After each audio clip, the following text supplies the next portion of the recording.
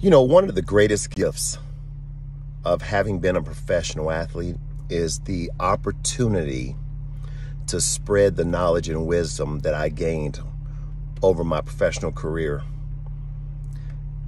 And having the opportunity to spread that wisdom with young players. You know, I'm going to speak just to athletes right now, although this mindset goes, I think, across the board. But what I would say to a lot of young athletes is try to find yourself a mentor, someone who is possibly playing at the highest level in your sport, and then read up on them. I mean, it's really easy nowadays. You can just Google someone and get a pretty good idea of where they came from. And what you'll find is a lot of the great athletes, a lot of the guys that you really, really like their game and you want to, you know, kind of have your game be like theirs. Because there's always someone that you're going to like. I mean, for me, it was Darryl Strawberry when I was in the minor leagues with the Braves. You know, Straw was a right fielder, left-handed, had a sweet swing. And when I was in the minor leagues, that was my guy. That was my guy. And I remember the first time I met Straw. I just couldn't believe it. You know, I was just in awe looking at Straw. And even today, after all these years, when I talk to Straw, I think back to those early days when I first met him and how cool he was to me and how he wanted to help me. And I never forgot it. And I was fortunate coming up with the Braves to have some tremendous mentors like Willie Stargell, Ralph Garr, Hank Aaron, Clarence Jones. They really, really did a great job of putting their knowledge into me as a young player. And one of the things Willie Stargell said to me, and I'll never forget it, you know, Stargell told me, as I'm giving you this information, I want you to continue to spread this information to the guys that are coming behind you. Let's keep it going. Keep the information going. And I took that to heart. I really took that to heart. And like I said, one of the biggest blessings right now is being able to meet a lot of young athletes. And a lot of athletes that have met me, they know it. And a lot of my son's friends that have, because both of my boys were athletes. So, of course, their teammates come to the house and they know Mr. Justice is going to be performing. I'm going to give a sermon because it's just in me to try to give as much wisdom and knowledge to young guys, because I want everyone. If I had it my way, I would want every young guy to experience winning a championship, because there is absolutely nothing like winning a championship. To know where you start from at the beginning of the season, a team of guys with one goal, the ups and downs of a season, and to be the last man standing on the field, on the last out, like in '95 with the Braves when we finally won a World Series, bringing a championship to Atlanta, the first one. That was a feeling that it is very hard to really be able to speak it so that you could truly understand what that feeling feels like. And those of you that have won championships, you all understand what I'm saying. But let me get back to Straw.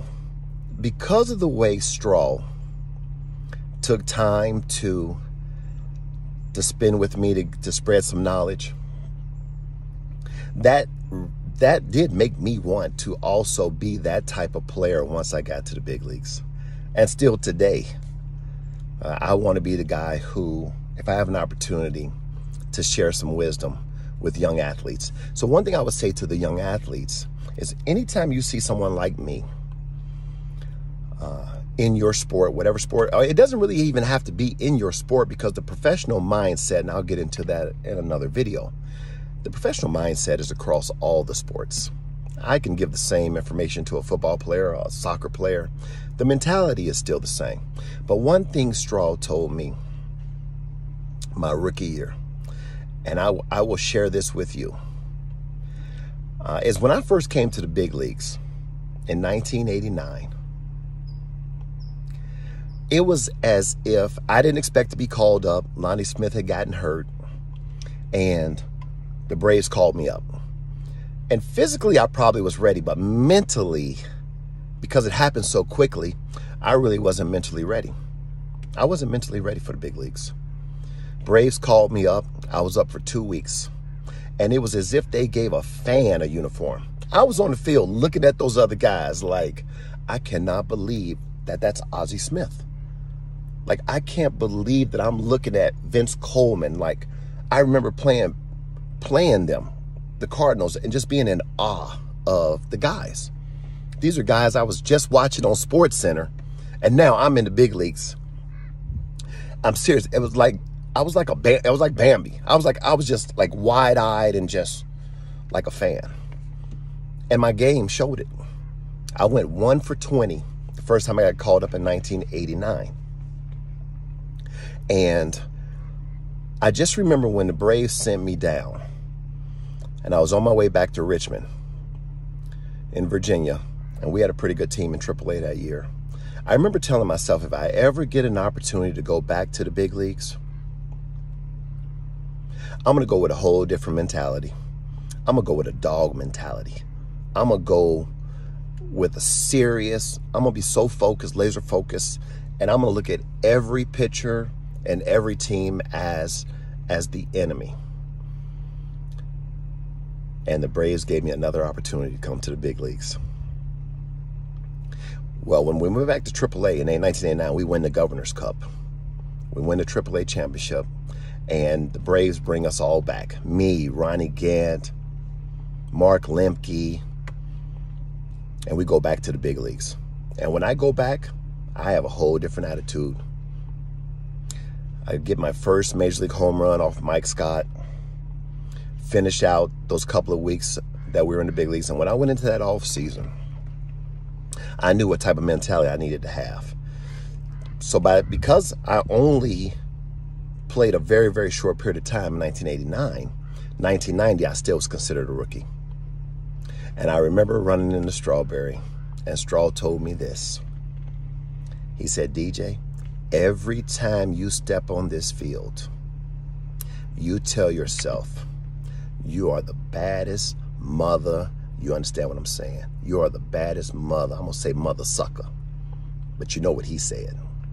He told me, tell yourself you're the baddest mother sucker out here on this field. Every time you step on the field. Now, mind you, I am a rookie. I see all the all-stars out on this field. But by him telling me that also shifted my mentality. I have to see myself as being like those guys, if not better. I got to change my mentality. I got to change the way I look at myself. See, a lot of times we don't have the right mentality when we get out, and when it's time to show up and do what you got to do, our mind game is not correct. But when Darryl Strawberry told me that, and that is something I share a lot with a lot of young players, I started walking like I was the baddest man on the field. Got my chest out, game face. I'm out here trying to get it, trying to help us win.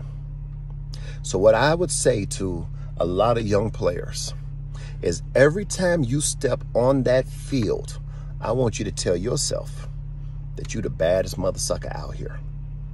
I don't care who else is on the field. Tell yourself that and say it every single day, and watch how it changes your mentality and the way you approach your sport.